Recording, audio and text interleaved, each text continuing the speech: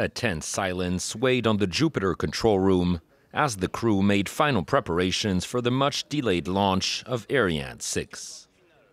Originally planned for 2020, the flight suffered a series of setbacks. But at 4 p.m. local time on Tuesday, the massive rocket successfully lifted off its French Guiana spaceport and soared into the sky. It was a historic day for the European Space Agency, nearly 30 years after the inaugural launch of Ariane 5. It's extremely important for Europe to have autonomous access to space and to be capable of sending new technologies there, using its own resources. That's what Ariane 6 can provide, so this is a very important day for us.